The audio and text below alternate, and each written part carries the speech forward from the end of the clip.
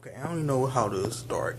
Oh, before I even start, if you want to look at this episode, it's in the description below. You can link. It's a link to it, so go watch it there. But anyway,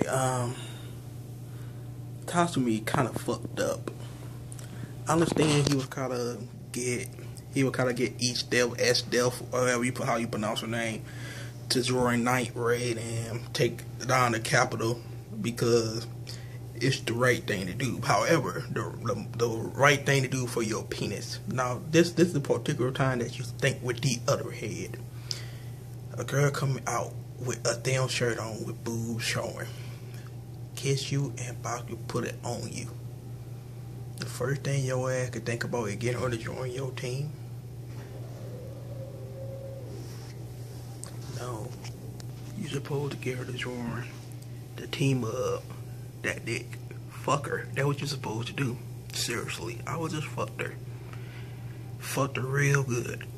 And then when she woke up, I was like, you know, baby, how about me and you start rebelling? We should take out the capital and run it. And run this whole place for ourselves. Think about it. With my potential or your ability, we could run this shit. But anyway, Wave, he is badass. He got a transformation that looks similar to what Tatsumi could do. And the whole fighting sequence with being up on trees for Pokemon were badass too. It was very interesting scene.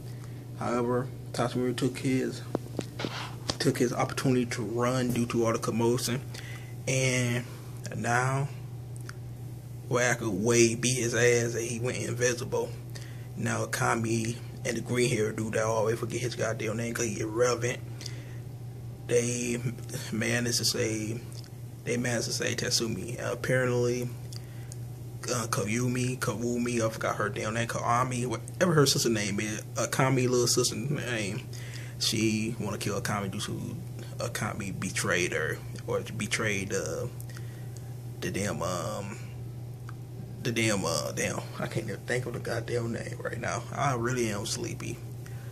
Oh, the capital, or yeah, whatever the damn main branch is. But she betrayed him, man. Her little sister just want to take her ass out. She want to kill her own hand. She the one that killed him. I mean, she the one that betrayed him. I want to kill her. I don't understand why she want to kill her. I understand that she betrayed her in the imperial capital, I think that you call it. But I believe that it gotta be something more deeper than that. But her sister is badass, especially how it started off where they were taking out all them people. Especially the angel guys shooting people with bullets, just hit them right there, head point right in their head, killing them instantly.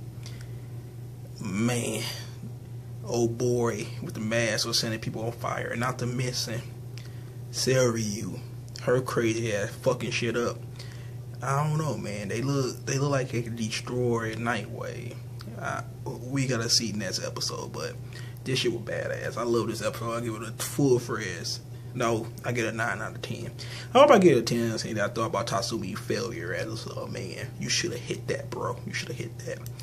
But anyway, told you guys, stink. And also, look like we're gonna have a problems next episode because old boy was suspicious of Tatsumi the whole time, and he found the Night Raid hideout. So look like they're gonna store me, and we might lose another character.